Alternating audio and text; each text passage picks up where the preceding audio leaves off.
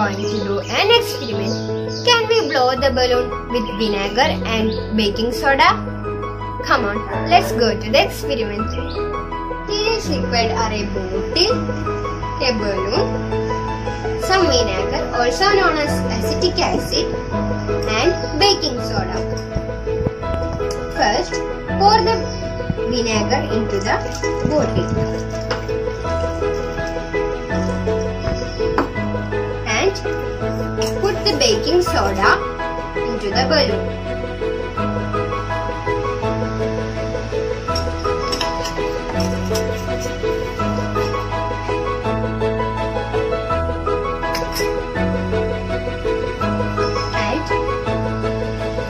Cover the mouth of the bottle with our balloon and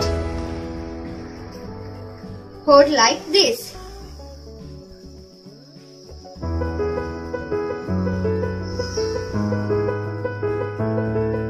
Wow, our balloon is inflated. Did you see that? Now how it's possible?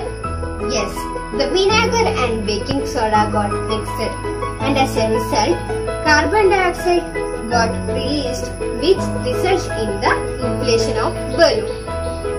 What we can see is chemical change in the bottle and physical change in the balloon. This is a very easy experiment. Everyone should try this.